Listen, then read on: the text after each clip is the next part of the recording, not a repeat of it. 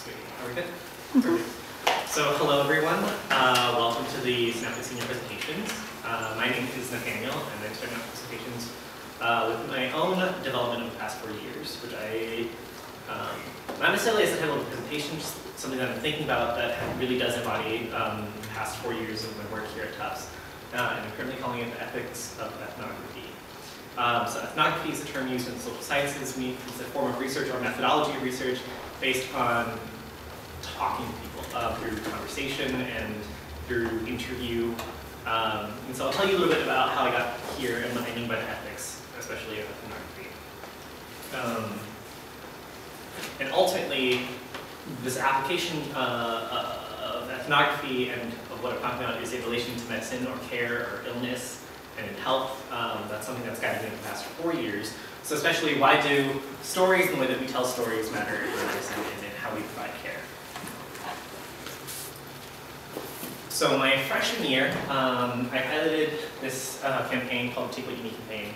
I started it here at Tufts, and then I went to Boston into certain art sites and was posting and plastering these posters. And so two things that are important here are the types of things that one is the types of things I was asking people to talk about or to take. So I was having those and leaving them, so people would tear a strip, they'd walk by, they'd see it maybe, and they'd think about it, they'd grab something. And the ones that were always taken were forgiveness and confidence. And the second thing that I want to note is the name is take what you need, so it's taking. Well, when I realized how to do this project, so it worked really well. People were taking tabs. I never talked to people about their stories. I would sit, post, and like sit for 6 hours somewhere and watch people come by and like grab stuff. But I would never engage with people. And the first thing I learned about this was that I didn't do anything meaningful. So I was asked people to stop and interact, to stop and do something with their time, to think about what they need. And I was seeking information about them, but I was never doing anything with that. And I think that as I started moving on, I kind of felt weird about that. I never knew what the next step of this project was. I just knew that I was asking people to reveal something about themselves, right? To publicly say, like, I need forgiveness in my life. I need confidence in my life. I need to say that publicly meant something. And I said, how do I take this seriously? And so I put that on the back burner. So this was a campaign from my freshman year. And I was inspired, I think it was by Allison, by another Synaptic, who loves taking photos. And I said, what do you do with that? And she writes about it. She's highlighting it. She wants to think about the space that you're occupying. And I said, in a very similar way I did this. But I was asking and taking information from people. So I want you to leave this slide thinking about the idea of taking information. Then our sophomore year, we worked together to try and put on a collection of talks, which we called fireside chats. One of them was with a professor who was obsessed with death, and her own death, and her own mortality. So the title of the talk was Death Among Her Friends. And this was the first time I said then, like, if I take information, how about we make, it's a collection of people in conversation with each other. That was the whole goal, was that it was not someone talking at someone, but it was sharing information, right? So it was no longer about taking away, or just taking notes, or taking observations about other people, but people collectively making something together. Which I really, really appreciate. I started to think about this. So parallel to this time, I started taking medical anthropology. Anthropology is a discipline, is the study of humans and everything that humans do. Anything can be anthropology, but specifically medical anthropology. And I wrote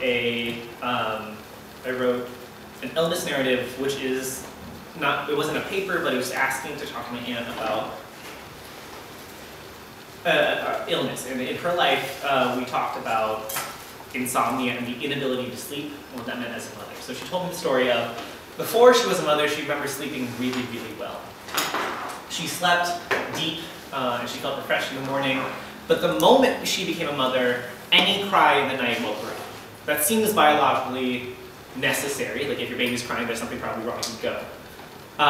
Normally though, you lose that over time. Like once you get older, once your kid is in their 20s, 30s, you probably biologically stop. There's a biological mechanism that is supposed to make you need, or to sleep a little bit deeper.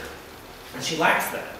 So she talked to her doctor, and the only way that she could sleep was on medication. And what happens is that her brain like blacks out. So there's no dreaming, it's like her brain just shuts down, and she gets sleep. So she's physically rested every morning, but she's emotionally not satisfied. She still is exhausted emotionally. And so in conversation with this, I started to think about what is dialogue. So then I started these conversations though by asking her, having learned my lesson from this, asking her very seriously, what do you want to get out of talking to me about this? this was an assignment for class, so I wanted information from her, but there was an ethic of saying, what am I supposed to do with this information? And I encourage you in your lives as you move forward to ask that as well, of the communities that you work with, not to take, but also to give back something. And hers was, I want a better understanding of myself. Am I weird for doing this? I want to understand, is there an alternative treatment? So that's how we went about that. So that was another project. So around this time, I moved, I took my first real internship, and I was working at the South End Community Health Center. I was really interested in women's health at the time, and so I worked in mammography. The way that South End takes care of this is that, as a federally qualified health center, most of their patients are low income. Specific to the center, most patients were Spanish speaking. I'll show a slide about that in a second.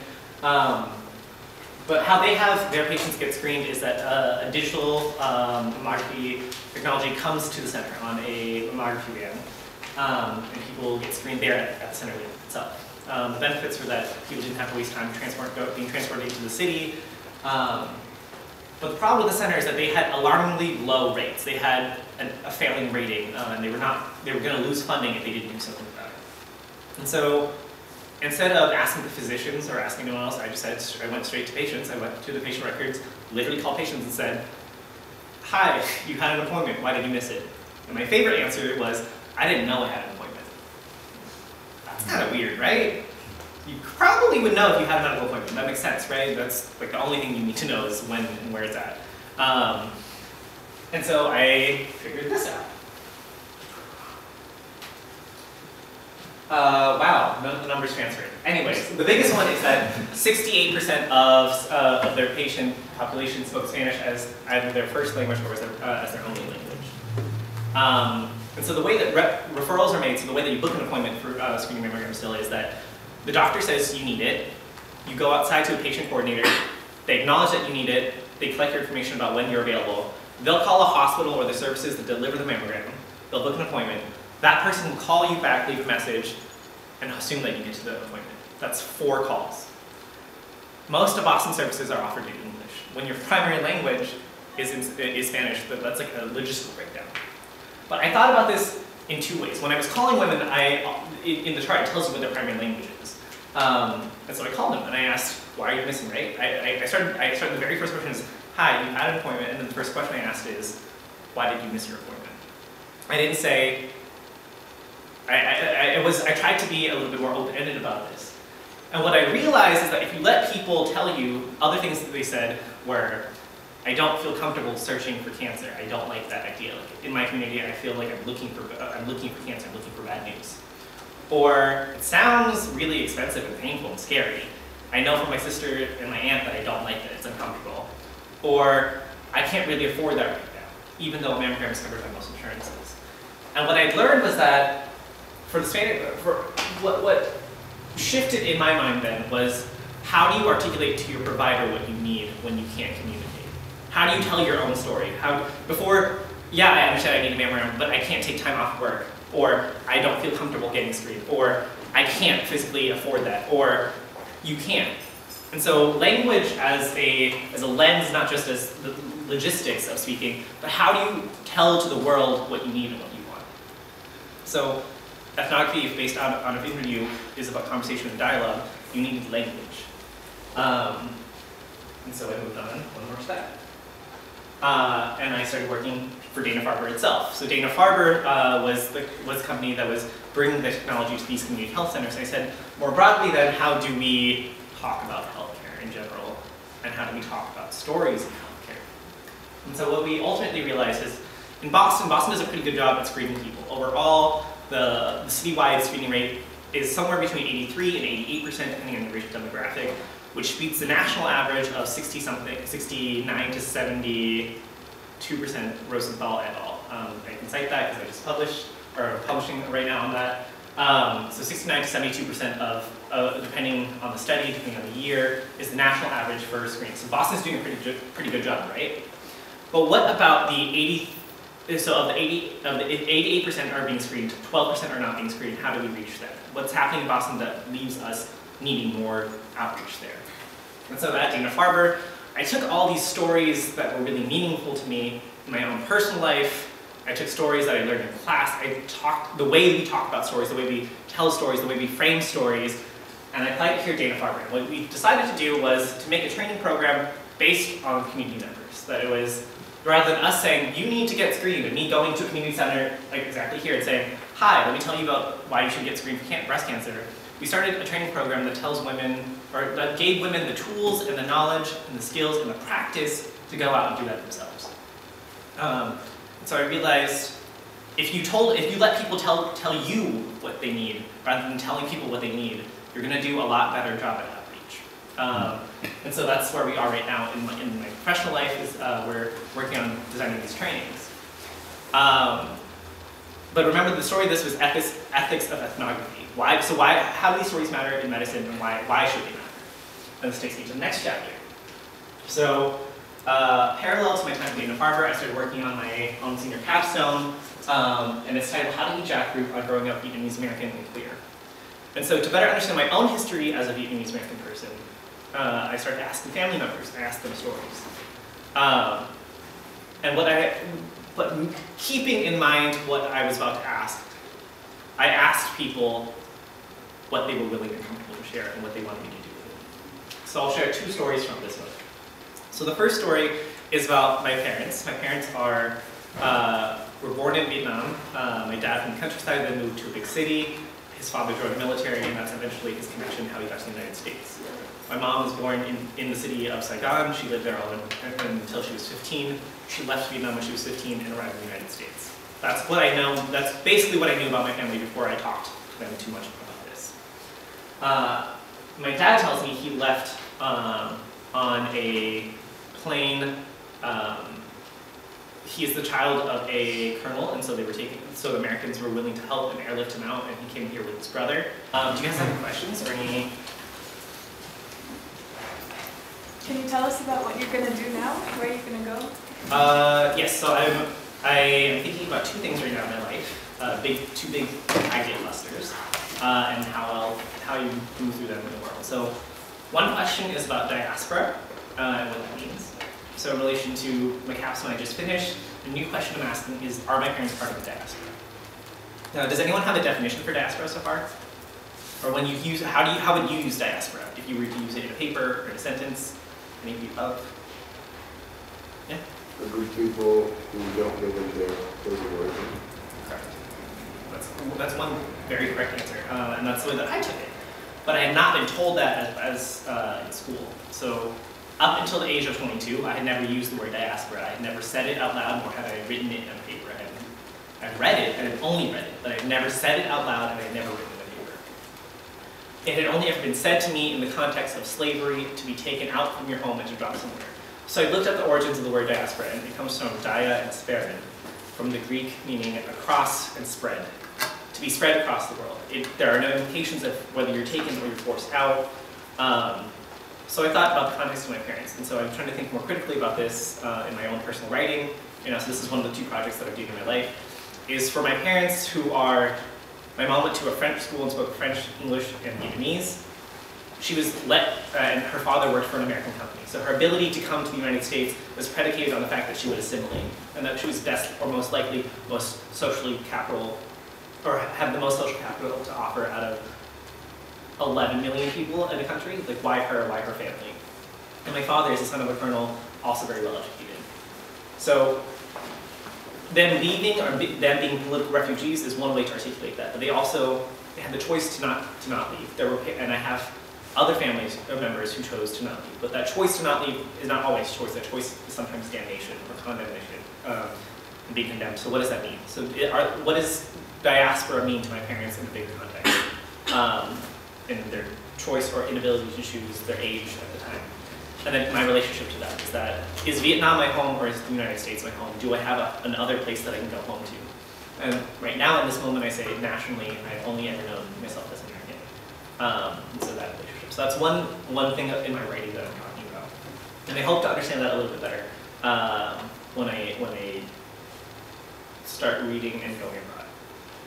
The other big work, going to PhD program, I'm an anthropologist, or I trained here at Tufts, and what I go into later on.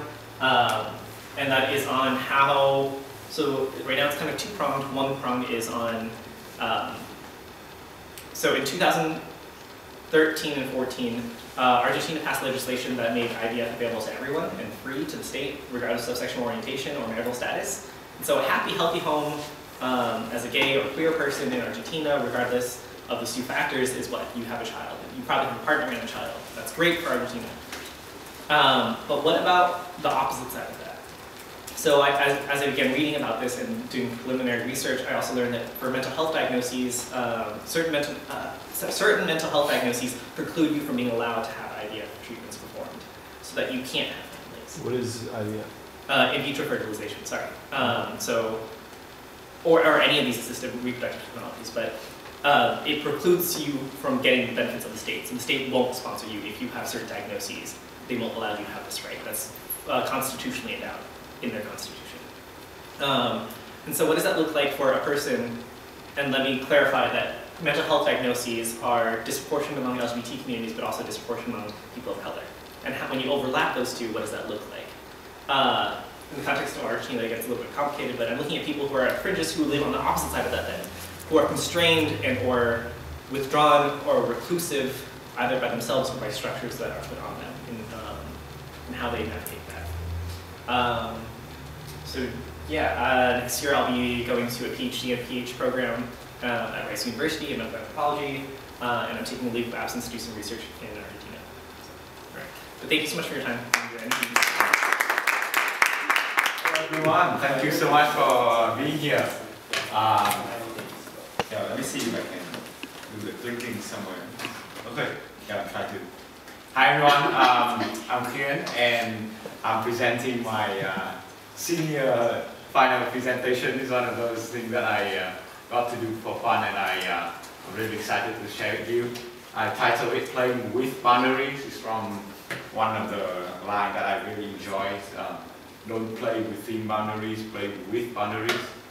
And I also subtitled it Queen 201. I think it's an advanced version of what it means to be like me. So I know you're not in for a lecture, but maybe you can try to make a lecture fun. So this is a game plan.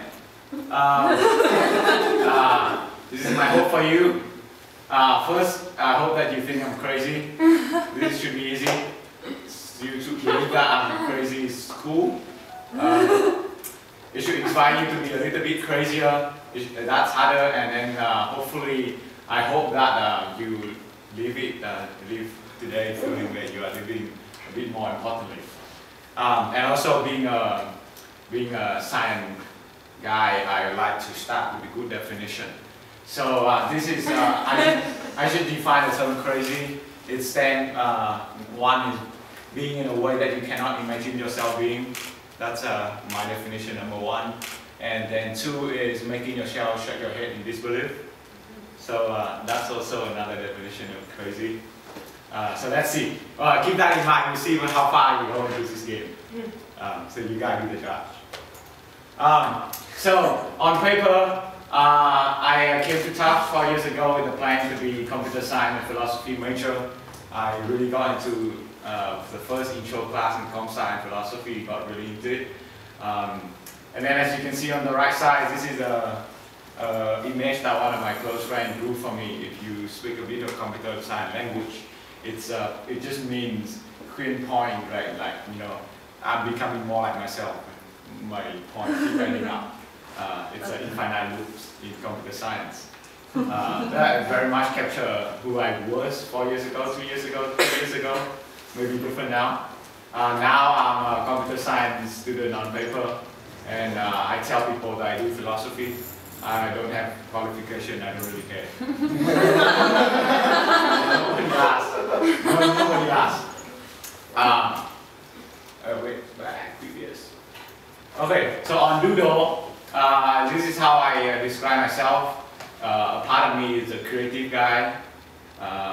And I try to ask myself the question, what wants to be born from inside? And then the other side, me, the change maker guy, what needs to be created in the world, and very much of trying to do things in the world. But you know, all in all, I've been thinking about that for a long time, is that I'm very much of a quester, And that's why I use games and all that because I'm a huge gamer at heart. Still very much of a gamer. I don't play video games anymore, but I play the games of life. And I hope I'm leveling up. So that's my. So this is an example of my side project, my creative side. I wrote a weekly digest. I've been doing it for about 2.5 years, almost 3 years now. Started sophomore year. Some of you are there, some of you are not there yet. I would encourage you to check it out. Every week I send out a newsletter with a bunch of thoughts, and usually it's quite, people have said it's quite thought-provoking. People overseas also said it's a good way to keep in touch with me and what's happening. And it has been growing very well, and I'm very happy to the people who have been part of it. So that is an example of creative side, other stuff. This is on the change-making side. This is a collaboration project with a few good people. One of them is Judy, who's here. Open Code, we started last November. It's a community experiment and bringing a lot of people from different places on campus to be together in Darling Hall to form meaningful connection through shared novel experience. And we have had 17 events so far every week. Some of you have been there, it's kind of hard to describe. But usually, people usually leave feeling like they have made some kind of connection with people, which is really nice. Beautiful space, beautiful people, very something that I'm quite proud of. Along the line of making change and bringing people together, something that I really love. Project recently I did with a few friends. Bringing together friends, people from different perspectives, especially in a time where we found that there's a lot of polarizing opinions on campus and in the world. Our effort to bring people together was, we thought it was a very important work needs to be done, and we did it. I think some of you might have been there, and we hope that the impact is starting to spread, and we're going to continue it next year. So that's a few examples of the project. I don't really want to go too much in my project because I think the learnings that come out of it from my journey actually, I think will be more relevant to you all. So, I'm going to talk about just a bunch of failures that I have over the past 4 years. Actually, quite a lot. I do have a lot of, I try a lot of stuff and I do fail a lot.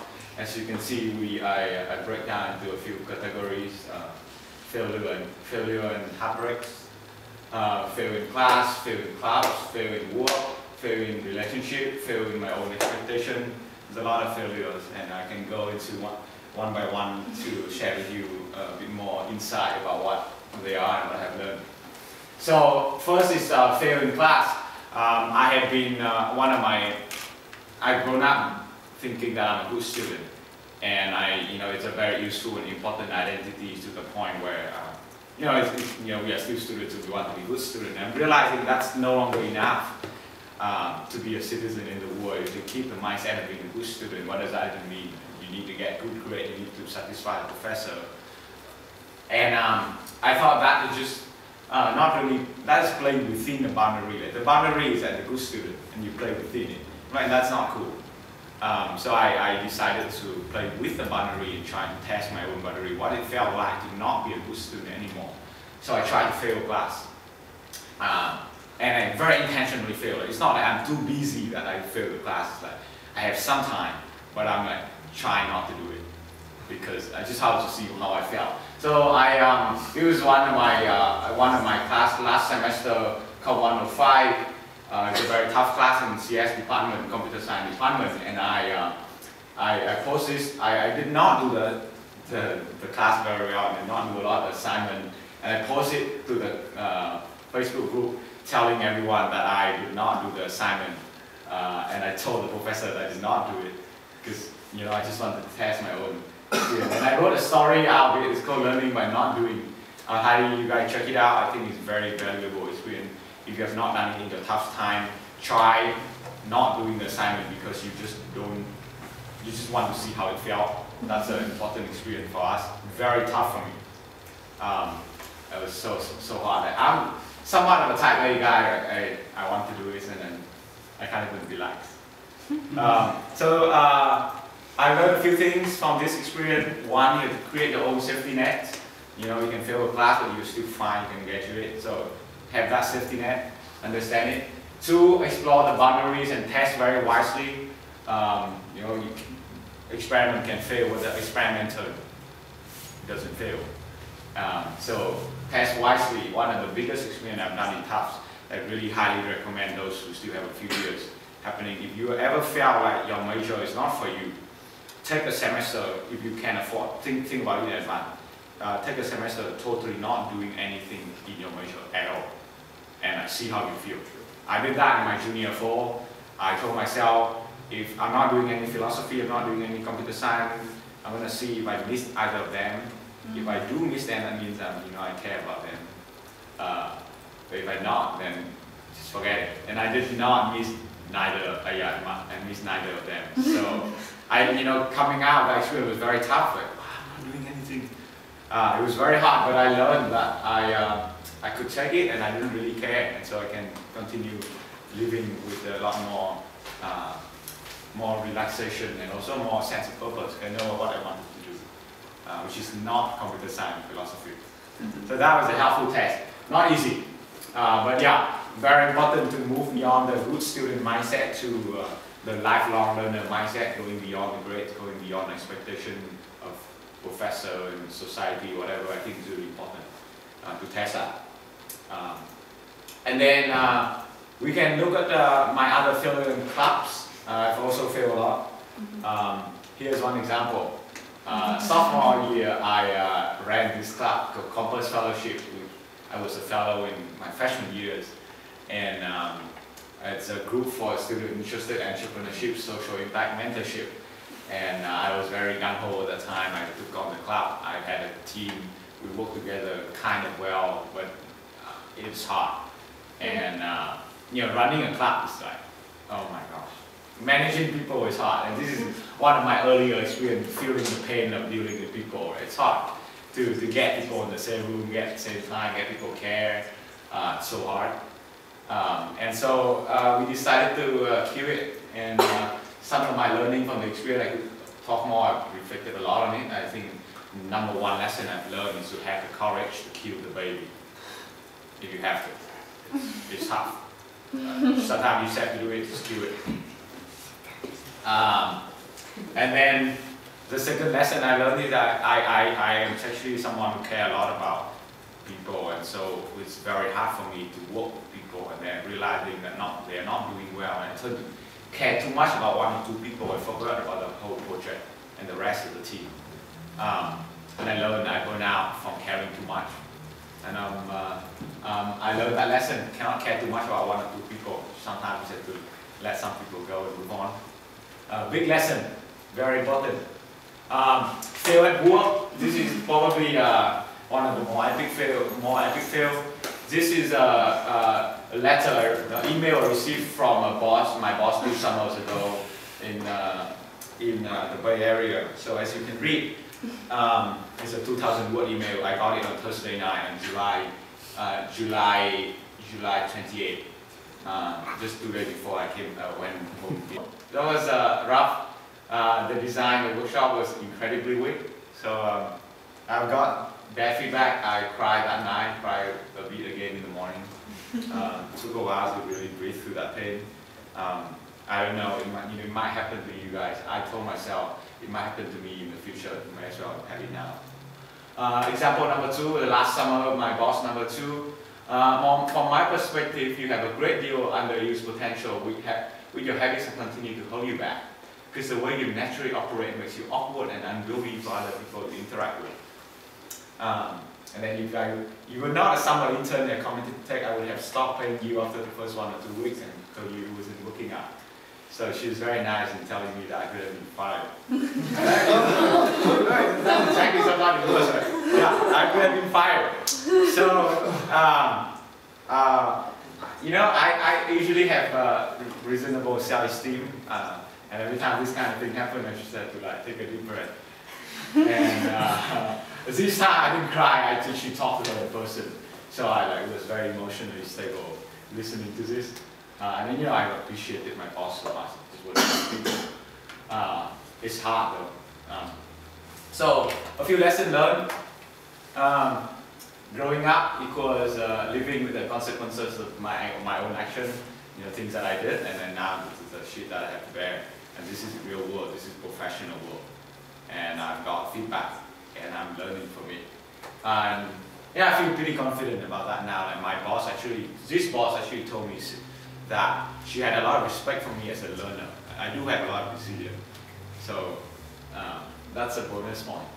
Lesson number 2, cry if you have to, learn and move on. I did cry, it's tough, then you have to learn and move on.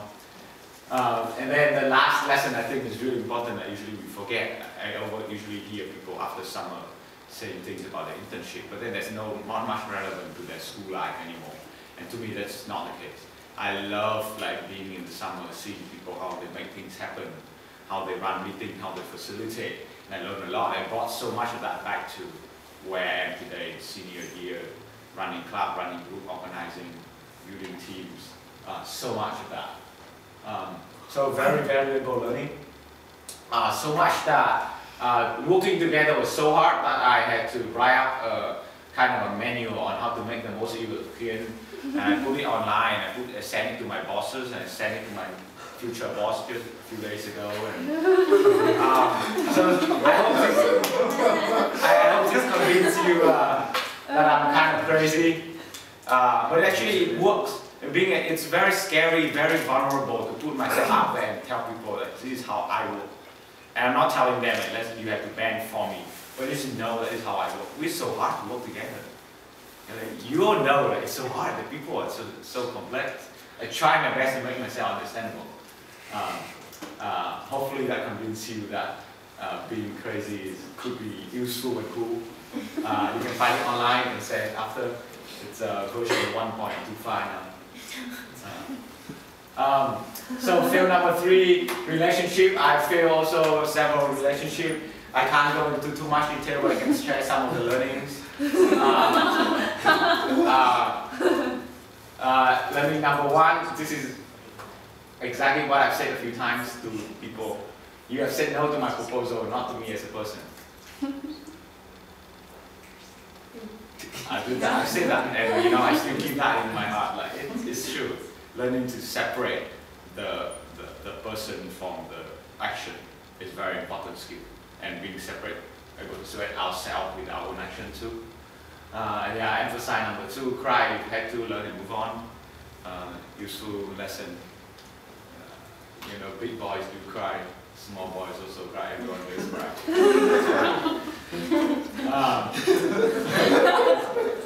And then the last lesson is, this is I'm telling you in a very tricky way, but it works and it's very important, is to be kind with everyone, including especially yourself.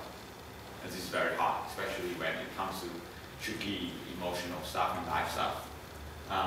I'm being very quick with all this insight here to just give you a sense, or we can always talk after if you want. And then last failure, I think, is really the most important failure that I keep failing all the time, trying to learn from it. It's failing to keep up with my own expectation. I think we have a lot of expectations for ourselves. I do have some expectations for myself, and I usually don't meet them. And so how I deal with them, I have 2 things that I keep in mind all the time. 2 quotes by Peter Drucker, a personal hero of mine, very well-known author. 1, a person grows according to the demands he makes on himself, according to what he considers as achievement and attainment. And this is relevant to what I said about playing with your own boundary. You have to be able, I have to learn to set my own boundaries of what I count as meaningful, as achievement, as success. And then I make the man can listen to the world at the same time, being able to come up with my own definition. That was not easy. It has helped me a lot into how I feel about working and being in life. And the second one is, do not try to change yourself, but work and work hard to improve the way you perform. It's very hard. I think most of us just think that we have to be well-rounded. We have the weakness, we have to fix the weakness, which is true. At the same time, being able to remember that we have certain way of doing things that become our own strength and learning to use them. Very important. So with that, I wanted to share kind of a personal thing, issue. Being a synaptic scholar is not just about the thing you do in the work, also what goes on in your internal life. I would say my touch journey has been kind of overcoming and embracing and now celebrating my own insecurity. We all have insecurities. I wouldn't say I'm more secure right now. I'm just saying that I think I'm a lot more comfortable being insecure. I just tell people that I'm not really good. So what happened when I came to TAPS in sophomore year, freshman and sophomore year, had that feeling of like having a lot of ideas in the world and I wanted to do a lot of things and this feeling that I'm not enough to the task, and that was kind of a crippling sense of insecurity.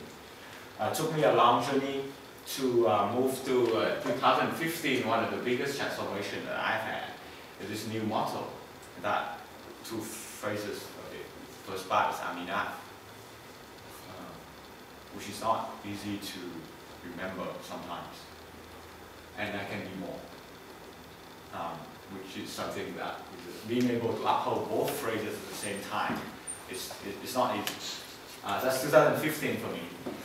2016, I'm kind of going to upward wave and start feeling like I'm enough and I will be a lot more, and I'm actually doing a lot more in 2016, reaching out in the world, doing more stuff, getting more involved more and more. And 2017, I think for me is life is a massage. This needs some explanation. Because otherwise you think I'm too crazy. So you've seen that a lot of things that happen to me, right? I'm failures and all that. And one thing I'm trying to think about life these days is that life is a massage, and they're different kind of massage. They are like the normal, like very nice massage that you feel good, and there's like the Reiki, which is you felt super light, you don't even feel anything. It's just like this magic. And there's Thai massage, which is like breaking your bones. But they're all massage, and you're able to breathe through it. It actually felt really good. So I'm using that as a motto in my life. I wanted to share that. I hope that it will be useful for you when you go to massage, also when you live through life. Just think of everything as a massage. It could hurt a bit and could be really nice. So that's more like an internal journey. And then speaking of, I will be a lot more and inspiring you to be a bit crazier. This is another example of how crazy I am. I do quite a lot of like personal mapping stuff. I love this and I'll share with you guys. I have ideas of like, here who I am, here the people I want to be, here the skill I want to learn, this is how I'm going to improve it, this is how I'm going to get more practice. So I'm like really crazy about all these things. And I learned because I'm just someone who enjoy it, but I also learned that most of these are just concepts that you will change over time, and life is definitely not represented through these simple maps. So I wanted to share a few life learnings that I got over the past 4 years in TAPS. And number one, about people, learn to expect very little of people, because otherwise you get heartbreaks too often. But then, anyone who go beyond that little low bar is really cherish them, and I love all the people in my life. Cherish the people who go beyond that low bar. Believe in the better side, you just have to. There's no reason to, seriously, there's no reason to. I don't know, I just try my best to do that every day and be surprised. They usually go together very well. In relationships, never burn bridges. I have learned from my experience, not so much of a negative one, mostly positive one. Don't burn bridges. Even to my bosses who said like that kind of thing to me, I still like say thank you note for her once in a while. Once I felt like I've kind of grown up from that, still say thank you. Never burn bridges, and share vulnerability. Really, really important concept. As I was making this slide, I was thinking too, like, who am I to say this? It's a very common mindset. Like, who am I to say this? Oh, this seemingly wise thing. Then I thought, wait, who are you? Like, who is that voice that say that you cannot say this? and so that's the whole point, is that there's always that voice in our head, and just being aware that there's a voice, and do it anyway. So on relationship and on life, nothing ever really dies, very relevant to number one reaches. I think the question I've been asking myself this day is, how do I turn what people call shit into fertilizer? How do we look at something that people throw away, people, the society throw away? I really want to make a difference and all that, and so this is the model that I came up with over the years and heard about, and also reflected on my experience. Is that I came with an idea that I want to make an impact, and then some of you might have been that person, or you know someone who said, I want to make an impact, make a difference. So you started out with an impact, one thing to make an impact. And then once you have like one thing to make an impact, you have a project in mind, you have different projects, you want to do stuff. And then once you got a project, you find the people that you want to work with, and then start working on it. And then you carry out the project, you go through the experience, and you experience the kind of internal transformation. You do work in the world, and we just realize that we are not really there to change the world, it's actually be there to be changed, to be touched by life, to be touched by the people that we try to serve. And so that's an experience that many of you might have had, and I had myself, and I realized that after that, it's actually not about changing the world, it's actually about being changed. And so what I'm realizing from my own life and what I'm doing in the future is actually after that internal transformation, becoming a different person. I became a different person, maybe more carefree, more cheerful, wanting to do stuff but not really caring too much about the results. And by becoming a more cheerful guy, this is that internal sense of joy, I got to meet more people who are all kind of people who are doing all sort of cool stuff. And they're all like great folks. And then I was just meeting these people, you get a lot of like thoughts and ideas. And then with all these thoughts and ideas, and you can actually start doing a lot of cool stuff. Making the world a better place, not even without trying. And that's actually what I wanted to share with the Synaptic group, because I think, you know, we are actually on this side, or hopefully we are on this side, all kind of different kind of people, couples and old people and young people, all that. And you know, that's the whole point of like cultivating a sense of community, so that we can have this part and that part. Instead of starting from there, I want to change the world and feeling like a loner, which is really sad. So that's a message for the Synaptic group. And this is a last note, just a big note I found, and the most important question that I've been asking myself since maybe a few years ago, and that explained the internal transformation I had. There's this question by Einstein: is the universe a friendly place?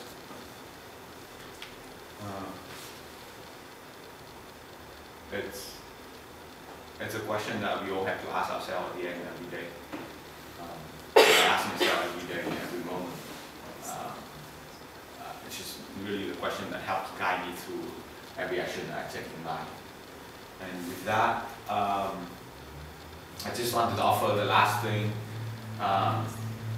is that if you've ever been to a phase of your life where you don't see the point of living and you wonder what the hell you're doing in this world, this life, and you felt wandering, you felt purposeless, which I'm sure would happen, or already is happening to many of you, come talk to me. I've kind of like been through some cycles of it, so I have some experience of like, okay, how to deal with that phase of not having a purpose. And I can share a testimony from a friend. Actually, a friend just sent me an email yesterday. I have been thinking a lot about what living a meaningful life actually means. And of course, it doesn't mean feeling a great sense of purpose every moment. A lot of it is just trying the in-between, learning to love, to sweat, as you said on the other day. And I told a friend, I told him that it's not like changing the world, it's actually living day by day. So please hit me up if you ever want to chat about it.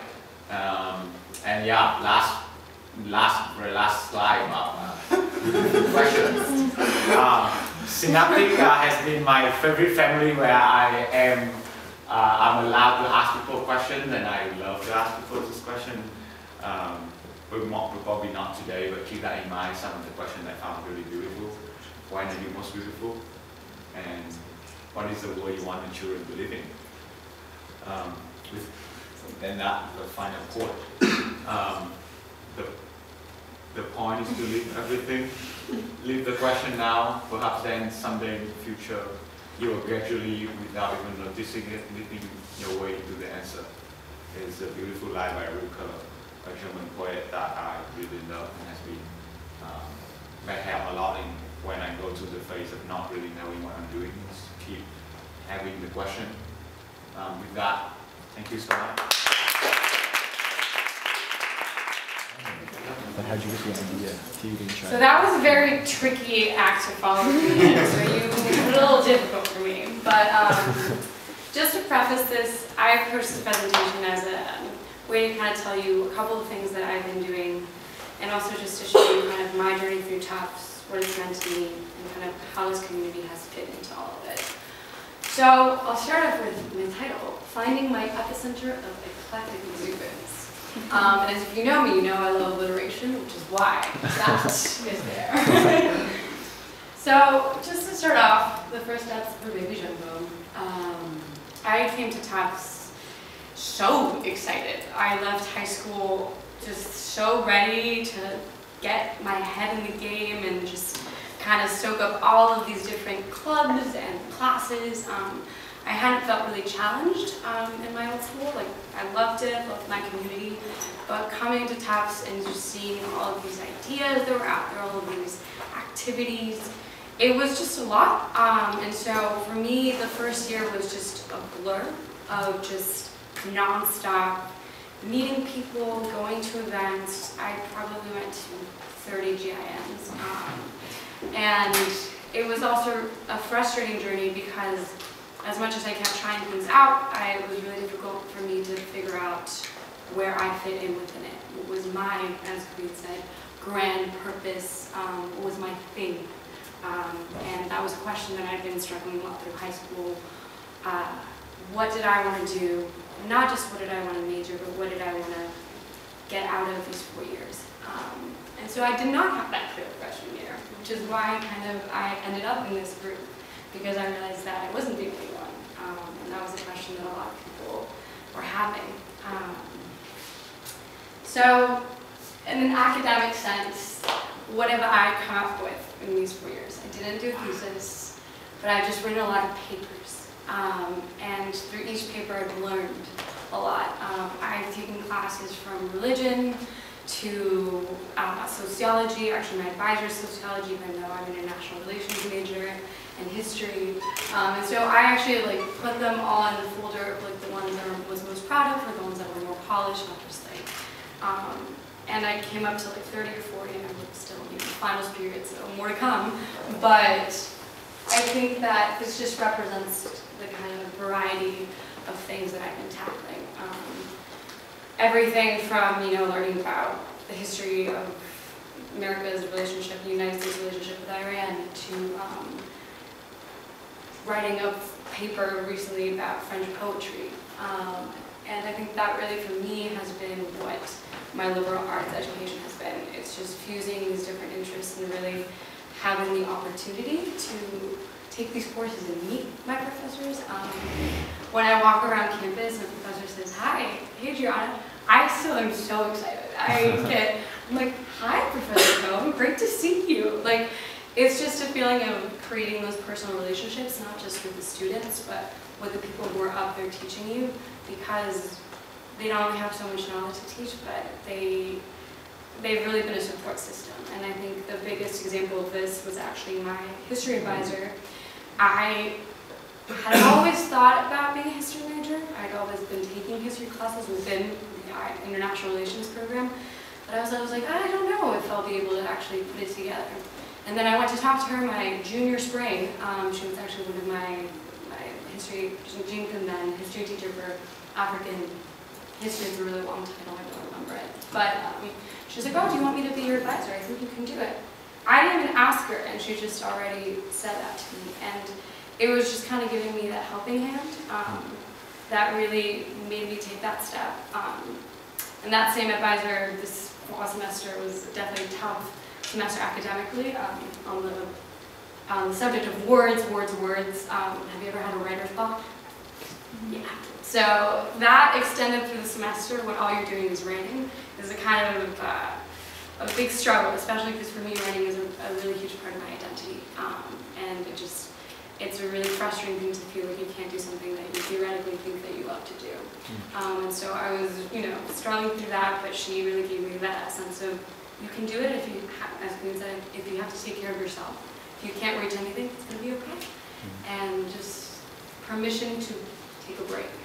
And I think that's been like kind of the theme for me this year. It's just permission to say no, permission to say yes, permission to say, I'm just not up to it today, and that's okay.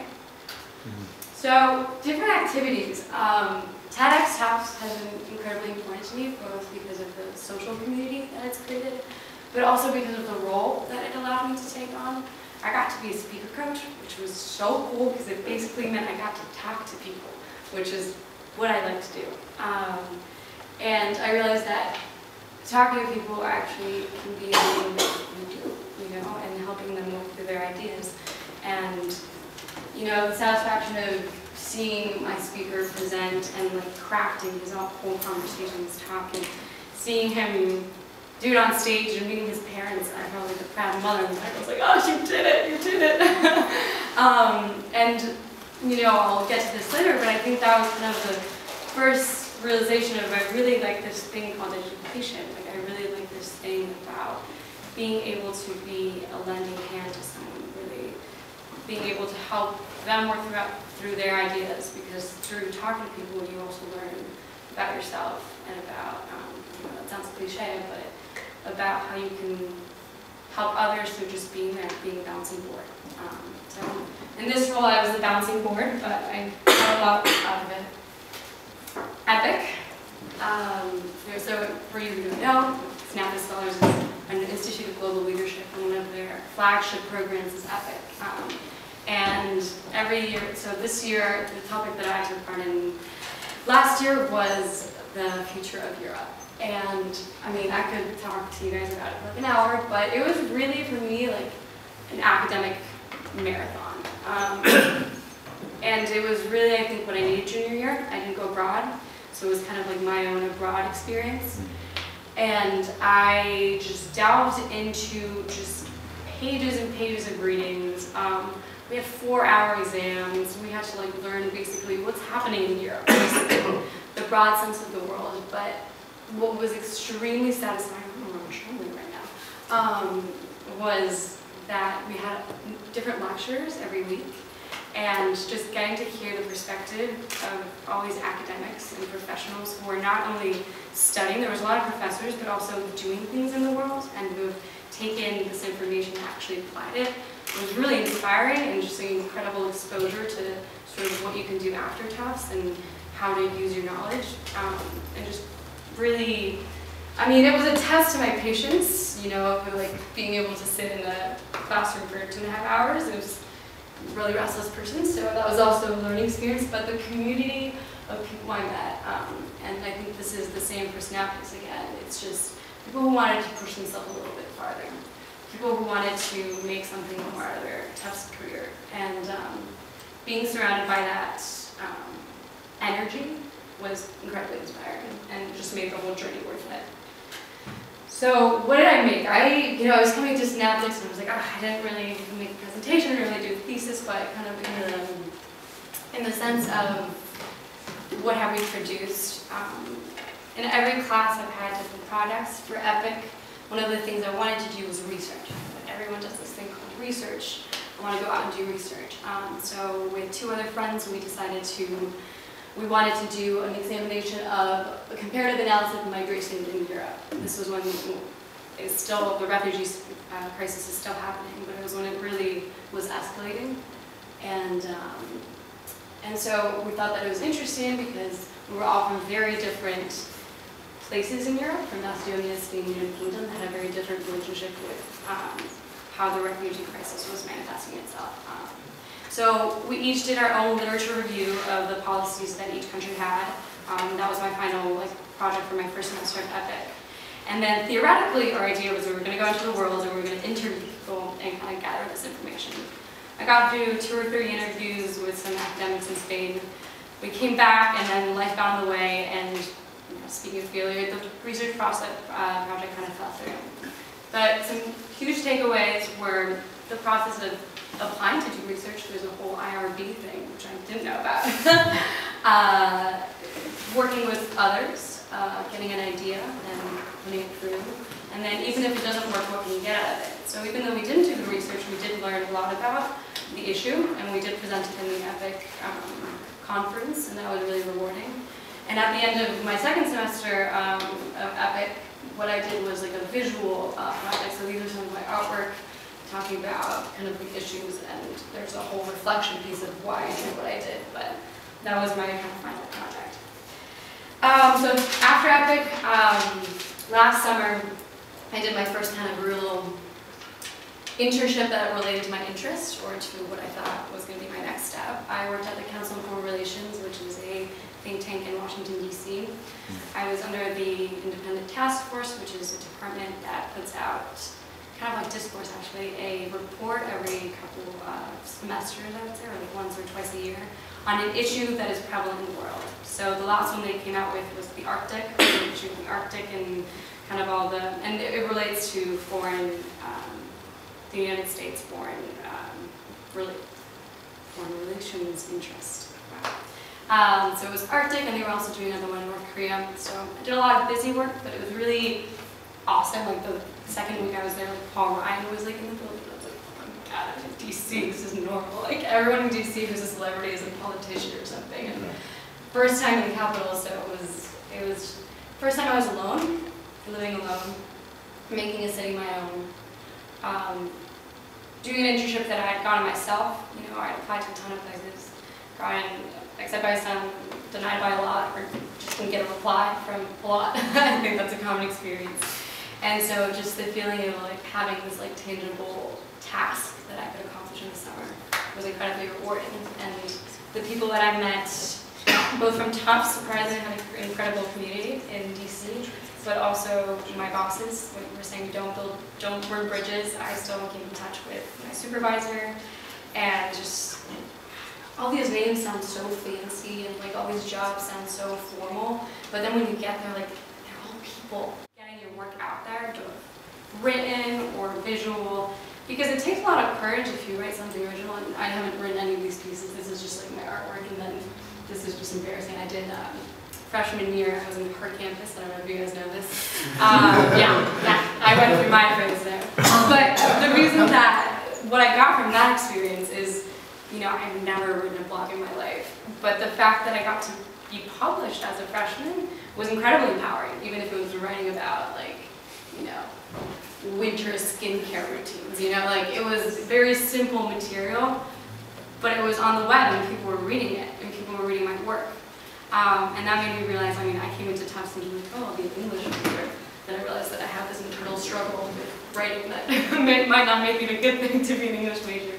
But the satisfaction of like sharing your work is really important, because, you know, at the end of the day, you're producing for yourself, but also to transmit it to other people and to share it. And personally, I love talking to people. That's kind of my main medium of expression. But writing and art are close seconds. So how does this all tie to Synaptics, which is why we're here today? I joined Synaptics, well, I still remember my interview with Sam Barry, I don't know if you guys know him. And I was so excited. I was like, yeah, this is going to be such a fulfilling group, and it really has been. It hasn't been in the formal sense of, you know, I created a project, I went to Kenyon, I did research, but it has been in the sense that it's been a form of mentorship and a cushion through my academic and personal career at Tufts. Because I've been surrounded by people who are engaged and who check in with me, both at a personal level, and they see things in a very similar way. And just to have that space, because I know there's a lot of people at Tufts who have that capacity of introspection, but to have a space that really permits you to have those kind of conversations is really special. So these are a couple of our group. It was really hard to find some group photos, so we're really out of that. But I wanted to point this out because I think that for Synaptics, there's been frustrations because I think that it has been difficult to be in a group that's so individual, but then works as a collective, you know, and to have this sort of sense of wanting to do something, but without a clear idea of what we want to do at an individual level and at a group level. I'm super trembling right now, I'm sorry. So one of my memories from this group is sophomore year was the snow Armageddon. That's the reason it's stuck in my mind. And we were kind of having a crisis, like, where is this group going? Some of the juniors had left, and one of our main projects was like, we really want to get fireside chats going, which is this sort of like roundtable conversation. And it gave me such an insight about group collaboration and leadership, of how to allocate responsibilities, how to see who can step up, when you step up, when your role is to just listen, your role is to contribute.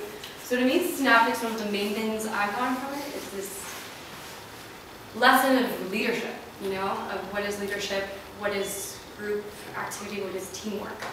Because we're all a team and we all have, you know, a common goal, which is to do things and to be great, to be the best we can. So that, to me, like at a broad scale, I got a lot from having the opportunity to be able to step up with Synaptics.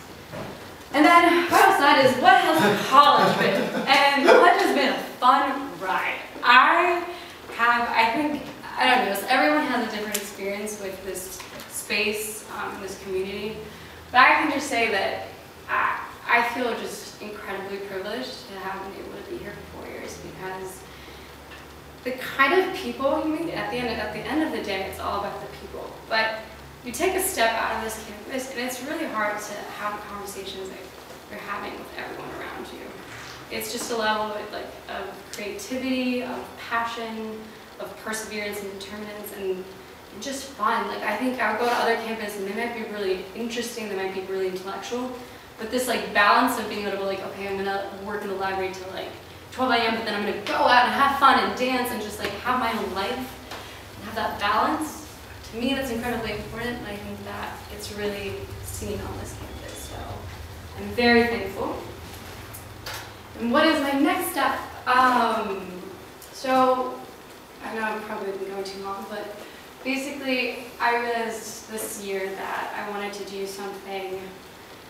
I didn't want to go to a 9-to-5 job where I didn't really see the purpose of what I was doing. I really feel like one of the things that has been lacking in my life has been this contact, this on-the-ground work with people. And so I realized through some volunteer work I've been doing that I really love kids, and I always knew that, but when thinking what my thing is, I really care about education because I've had the privilege of having a great education, and it's been so powerful and impacting my life. So I had no idea, I kind of fell into this, but I'm going to be doing Teach for America. For anyone who doesn't know, it's this 2-year program where you go into low-income communities and teach anything from elementary to high school. So I will be in Miami next year, and if anyone is visiting or wants to visit, please let me know, because I would love to see some friendly faces. But yeah, just to wrap it up, just wanted to say Synaptics has been an incredibly important part of my Tufts career, and I really appreciate any moment that I've had with you guys individually or collectively, because it's, you know, it's definitely left us mark. So thank you, and I hope to see you this next week. So I'm Sean Chapman, senior this year. Can't wait to leave, but that being said, I mean, obviously Tufts is a great place. What I wanted to say today was just essentially, like, when I came to the school, I wouldn't say I was the most cynic person in the world, but I was definitely up there. Like, I came from like a low-income family, low socioeconomic class, came from a pretty racist part of Florida where like, so racist that it essentially affected like the Hispanic side of my identity. Like had close family members pass away, a bunch of stuff. And I came here and I felt like it was going to be a change of pace in terms of, like obviously this is like, it's place is like the paragon of social justice, just like at the forefront of so many different good things that people are trying to do in the world. And nothing really, in my mind, at first nothing really changed, and it took me a while to realize this, especially through Synaptics and specifically talking to Kuyan, because he's like the optimist. Yeah. And it literally comes to the point where it's just like your viewpoint on life. I mean, you can basically be in any environment you want to be in, and you're going to see whatever you want to see. And if you just have a very negative viewpoint, you're going to pick those aspects of life out, and vice versa. And I mean, like, by extension, I mean, it's just like generally applicable to all life. I mean, I think a lot of people, if they don't sell their environment short, they sell themselves short. And another kind of just point I wanted to make was that there's no such thing as talent. There's only self-efficacy. It's only how well you think that you can do something. And like Kuyan was saying, you just got to go out and do it sometimes. I mean, that's hard to do nowadays, considering, I mean, there's a lot of ideas people out there, but not as many doers. But yeah, I mean, that's kind of all I wanted to say. I mean, Synaptics, like for me, that was the biggest takeaway for me, like just seeing so many people that had these amazing passions and just like goals for their life that they wanted to do, that I originally thought just might have been like silly and just like not realistic. And I realized that as soon as you close that door, then it's going to stay closed, and there's no opportunity whatsoever for change or progress. So, yeah. Thanks. So,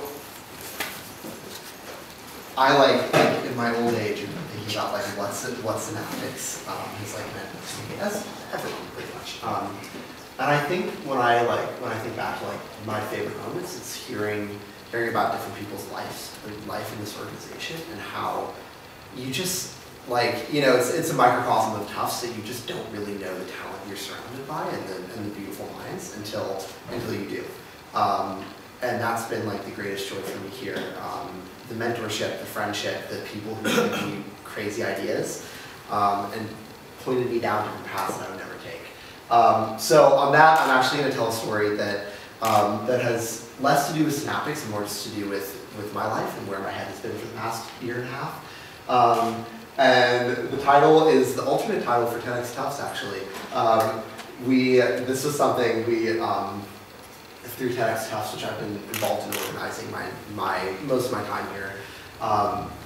We were doing some like idea generation, and I had just heard this 99% Invisible podcast about the anthrosphere, which is apparently the layer of material under human civilization that is sort of the newest geologic layer, and will be something that will be permanently added to the Earth's surface in a way that is productive, because they're sort of theorizing that this will be something that will always be underneath us, but it will be able to provide us resources too. Like you could mine it for copper and metal.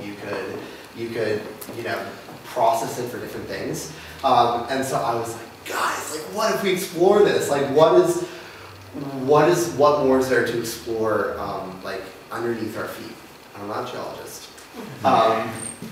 But I guess this story really starts with the river. This is a picture of the Green River in Utah.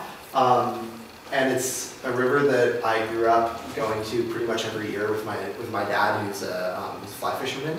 And we drove 6 hours from Denver here. And like there's so much for me growing up in Colorado. There's a lot of like facts and mythology and stuff that I had to know, like on which side of the continental divide are we? Is the water going to the Pacific? Is it going to the Atlantic? Where do the tributaries go? All this sort of stuff that was just so important to the people that I grew up around. And I knew that this river started behind a dam, also part of the anthrosphere, our way of storing water, and ended at the Colorado River Delta, which looks like this now. It does not reach the Salton Sea, or not the Sea of Cortez anymore. I've never been here. I don't think many people have. But you could say that entire watershed is being perfectly efficiently allocated to human use, because it does not reach anymore. But there are so many pros and cons to that, and so many pros and cons that from an environmental standpoint, you can see like dams are bad draining wet watersheds and all this is really bad, but also when you grow up in the American West, like you understand, like I was very much, I understood that we wouldn't, civilization wouldn't exist out there without dams, or any of these major human systems in place. So I was thinking about this, and I also started taking GIS for the very first time. And GIS is really cool if you don't know what it is. It's basically like analysis through cartography. And these were like the first maps I made of the city of Denver, and I was like hooked. Like I was like, wow, I can see so many things about this one place just by sort of parsing out what is important and what I want to know. So through there, I was really at that point doing a lot of like urban studies, urban planning work. I've gone through 4 majors in my time at Tufts, so I like was pretty meandering, and this was something that really was like, yes, like this is really cool, to be able to take all of these things about a landscape and bring it to something that will tell you about where to go in the future, and what a framing of a current condition. So from there, I found myself last summer at the Harvard Graduate School of Design in their landscape architecture program. I like made a knee-jerk decision when I was applying to summer programs and applied to landscape architecture instead of planning. So I was doing a lot of stuff like this, you know, like making models, making contour lines, a lot of like landscapey stuff, making plans, and it was getting sort of I was getting a lot of what I needed there. I think throughout, you know, sort of my sophomore and junior year at Tufts, I'd become really stuck in really needing to push myself to do everything and to be good at everything and not ever feeling like I was adequate. Which it sort of sounds like most people who go through college feel at some point. And I just like, even with all that work that I was doing, it was like, where am I going? Why is any of this useful? But my advisor, who's like really a near and dear person in my heart, she did her landscape thesis on Grand Junction, Colorado, and I just like was so obsessed with her. She, it was towards the final project, and I was sort of toying with this idea of like, okay, like viewing like the editing of land and of the environment and like filling in utilities, that sort of stuff is inherently harmful. It's a scar on the earth. And she was like, well, okay, that's a way to frame it, but it's also not. But it also, you know, there's so much sort of layering and human growth that happens around that, and things that we need to survive. So towards the end, wait, I want to do this one first. So this was like, I was like brainstorming for my final project. Our goal was to work in this area of South Boston, near Dorchester. It's by the old harbor, which has a little beach, and just like do something, like make an intervention in some way. And so I was like, okay, like highway berms and linear stuff, and like I don't even know. And some other people were working on sea level rise data, which I thought was a really interesting way to start to see geography. Because what it does is it sort of takes, it's like someone has put a watercolor onto an urban area and been like, oh, this is not going to be here in a period of time that is rational to us, and that really, you know, we need to care about. So I was doing this work at the same time reading this book, and the beginning of this book is this piece called Atchafalaya on the Mississippi River, and how upstream of the Mississippi, near Baton Rouge, there's a place where the river is dammed so that it stays flowing out the current delta through New Orleans. And if it wasn't dammed, it would have switched. It would have, about 50 years ago, it would have totally switched watersheds into the watershed next to it. It's an alluvial delta, and it's second to move so rapidly.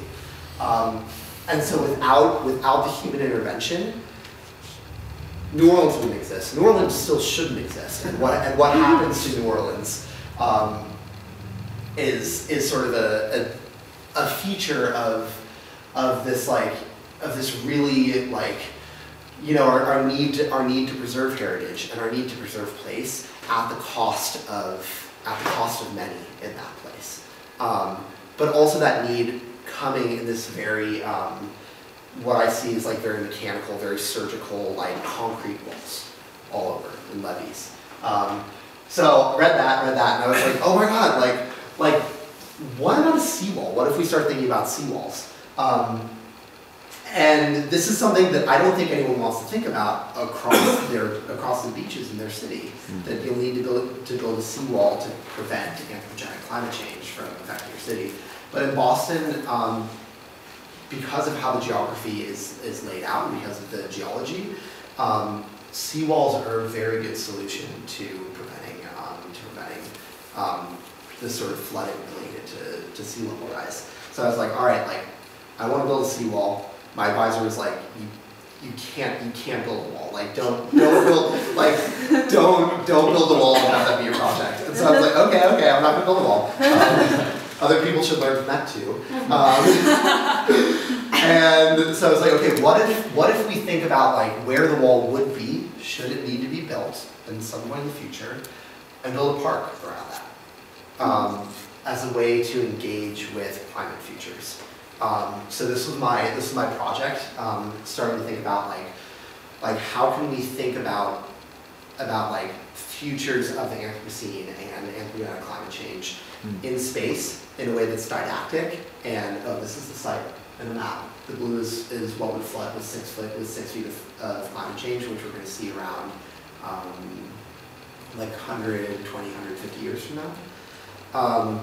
So this is my design, and the entire thing is supposed to be, you know, how does this land change over time? How do you have it in its current state, and then as water rises, things deteriorate, things die, but the community is right there at every point, living with that destruction, which is something that became really juicy to me as someone who's interested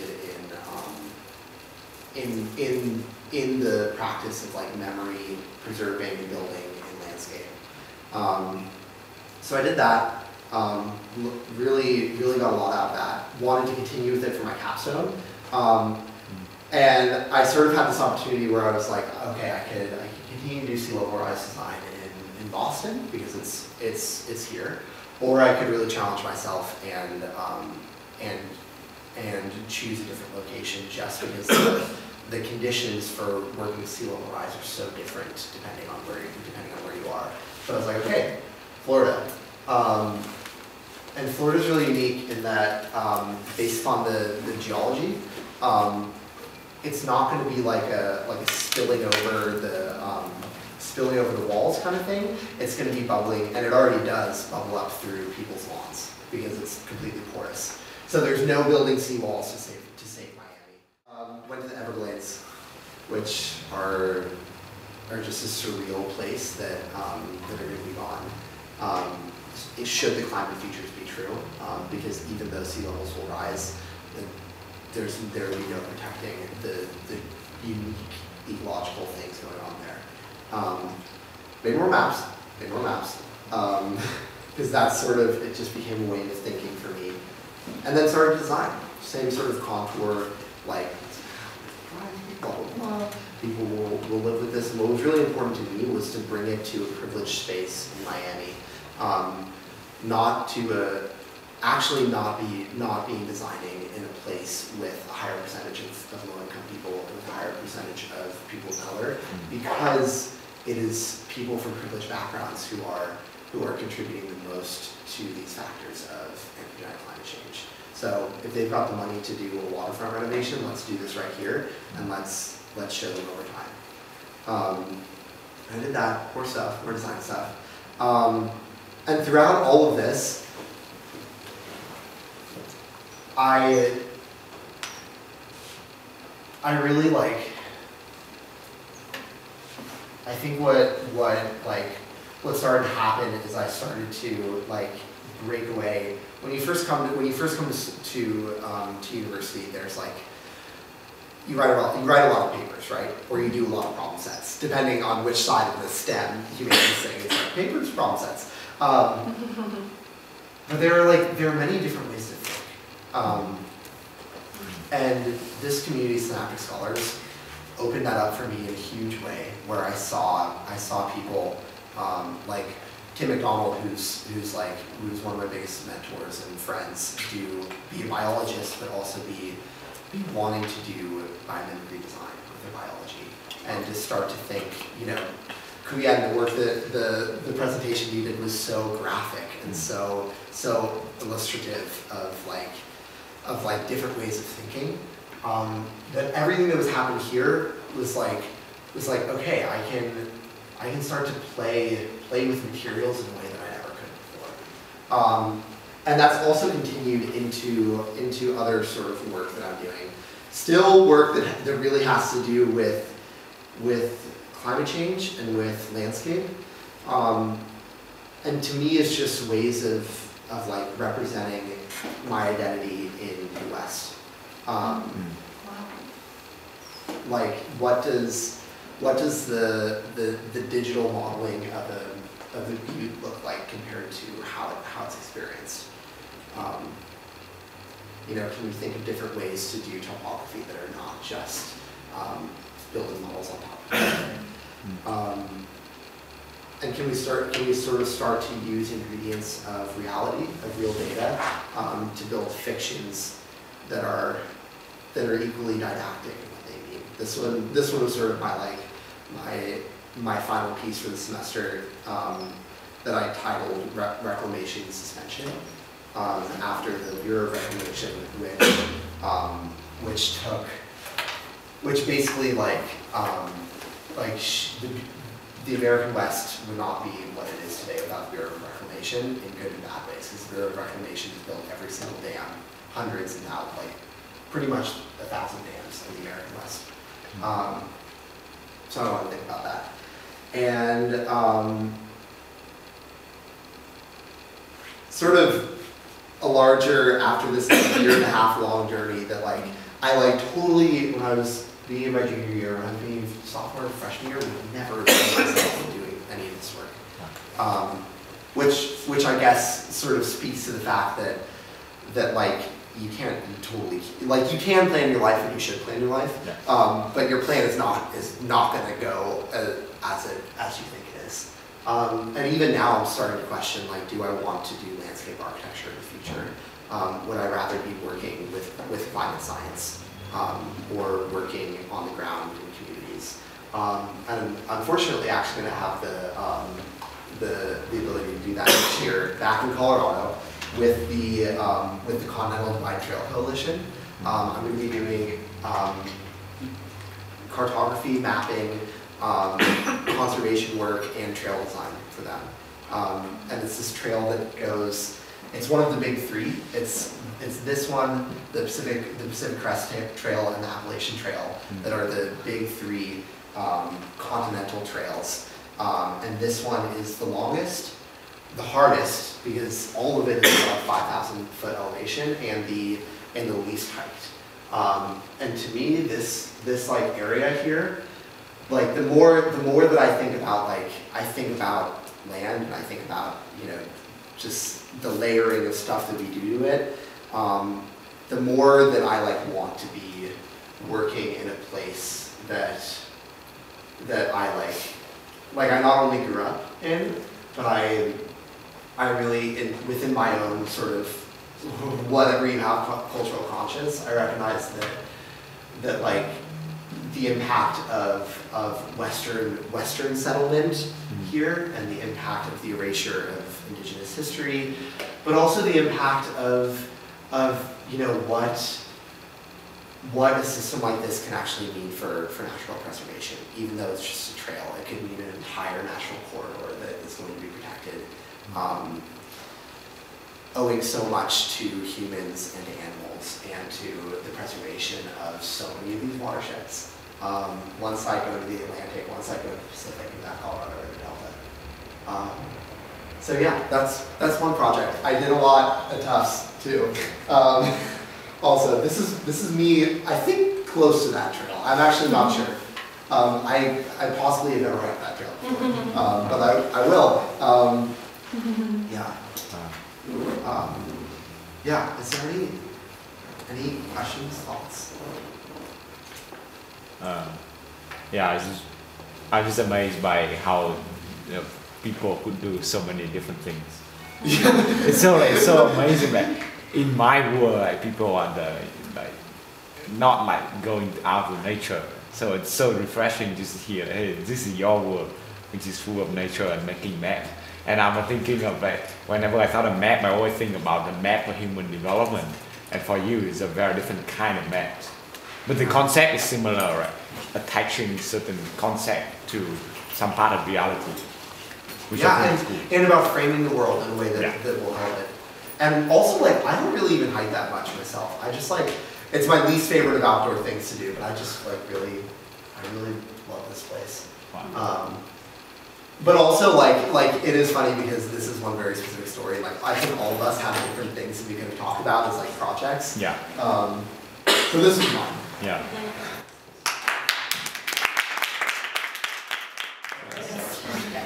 I realize it could be quite an unfamiliar face to some of you. I'm Cynthia. I was abroad all of last year, and then this year I've been buried in what I'm going to present to you guys soon, which was my thesis called Anime Wong, the actress who died a thousand deaths. I'm not sure if anyone, I know some people here saw it, so I hope it's not too repetitive.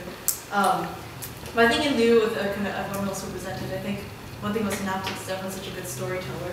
And some of these things are just, us telling stories, making narratives of our college careers, making narratives of our lives, all of this is storytelling. And I came today kind of quite unprepared in the sense of I'm still kind of reeling from this experience that was less than a week ago. And I'm kind of in a very kind of mystical state of mind right now, kind of trying to keep the post-show blues away. Yeah, so I'm going to talk about it's kind of storytelling. So this one project was a live cinema theater piece, which about the life and works of Anime Wong, who was the first Asian American actress to make it in Hollywood in the 1920s.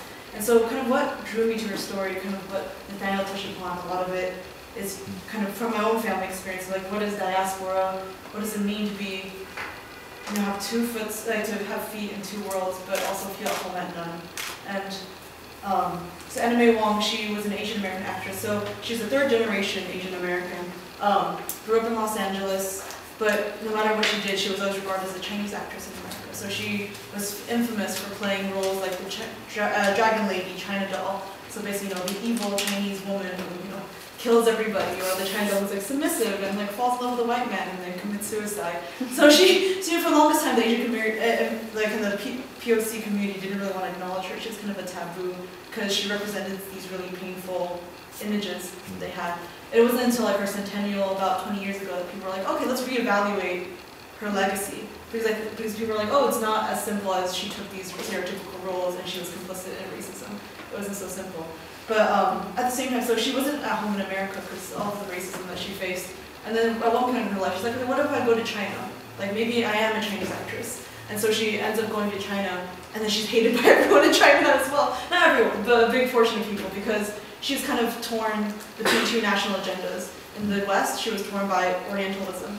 People had these images of the East, and like to help them both promote or justify what they were doing in the East, colonialism and everything. But when she went to China, she was used as a nationalist propaganda because China was trying to modernize in a very Western sense, and they saw her as being a bad name, giving a bad name for the Chinese people, and also saw her as like a representation of the old China, the exotified China, which they didn't want to be. They wanted to be industrial and modern.